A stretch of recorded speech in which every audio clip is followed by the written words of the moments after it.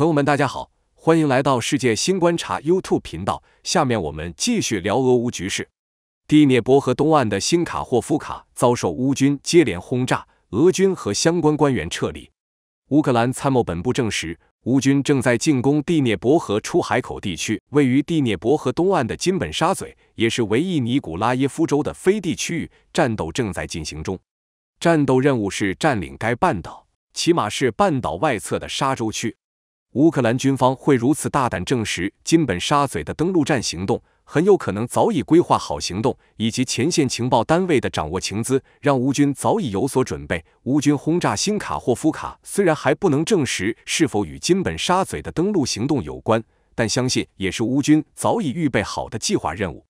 金本沙嘴半岛是第聂伯河东地区俄军一个布防漏洞，因为这里远离前线，俄军布防都很薄弱。但是半岛连接大陆的部分太狭窄了，而且半岛与大陆连接处是国家森林公园和大片河口湿地，交通路网不行，不利于部队展开。不过，乌军在此渡海登陆毫无压力，如果建立桥头堡，乌军就可以不断渡海，并向东渗透到出海口南岸的 P57公路，俄军河东防线的南翼就动摇了。P57公路连接 M17公路，通往克里米亚半岛。乌克兰赫尔松市被解放后，政府开始恢复工作。赫尔松州和市政府于11月12日返回该市。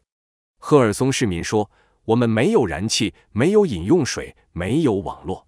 但是我们可以等，因为我们现在收复了城市。”乌克兰收复赫尔松之后，恢复战地政务。乌克兰政府指派的地区军事管理局负责人亚罗斯拉夫亚努舍维奇、国家警察、国安局等单位都已经回到城市工作。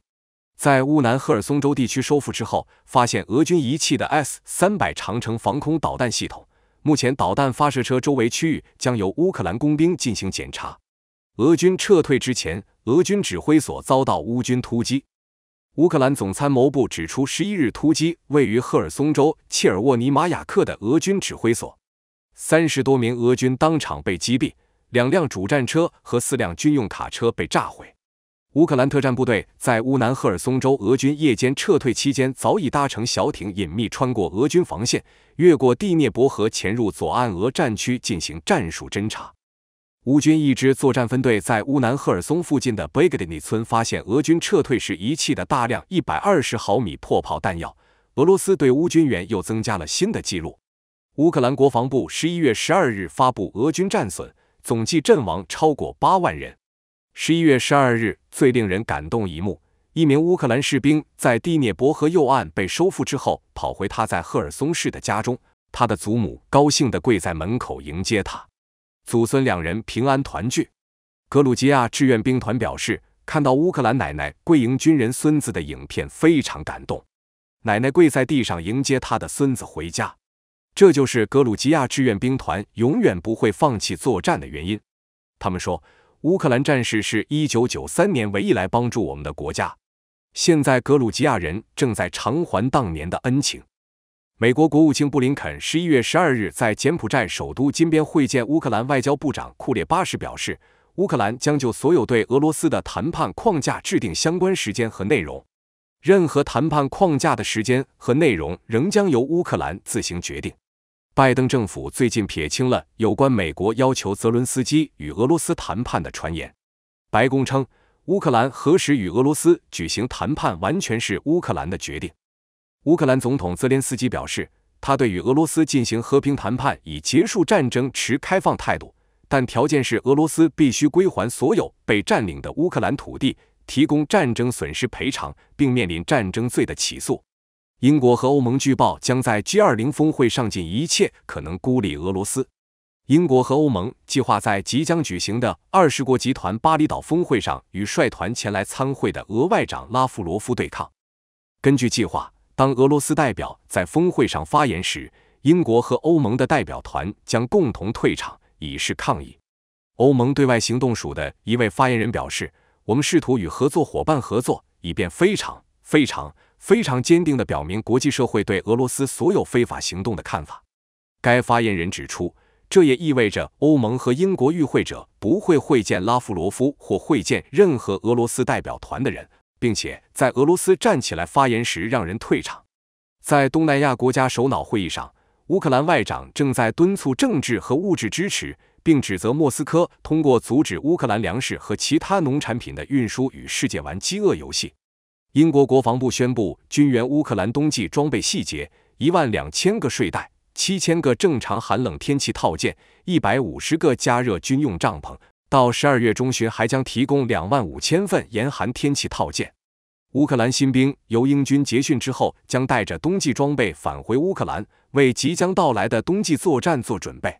英国国防部宣布，目前已有多达19000名乌克兰新兵在英国接受英国陆军训练，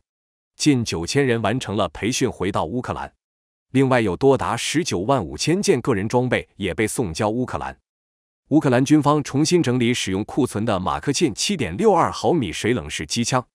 纯正一战风格，弹链改装现代的 PKM 金属弹链，乌军将其安装在轻型卡车上。据说该机枪只要有冷却水，可以连续打10万发子弹都安然无恙。丹尼斯·米罗诺夫是赫尔松领土防御部队的副指挥官，他在保卫赫尔松时被扣为人质，拒绝与俄军合作。丹尼斯死于俄国囚禁。官方证实，俄国打破法国撤退记录。俄罗斯从赫尔松撤退后，俄罗斯1年的战略撤退超过了法国军队在2战的大撤退记录。法国军队保持了这个记录近80年。有一个欧洲笑话是这么说的：法国总统马克龙最郁闷的是他不是乌克兰总统，如果他是乌克兰总统，他就可以向世界大秀一把法国人的投降绝技了。因为当时马克龙总是要求乌克兰与俄罗斯谈判。现在好了，俄军从赫尔松的大撤退，法国人又无意间躺枪。因为法国人80年前的敦刻尔克大撤退记录被俄国人打破了。人们会说，没想到俄国人跑起路来比法国人都快。只要涉及投降、逃跑的事情，人们总是第一个想起法国人，不知道法国人的心理阴影面积有多大。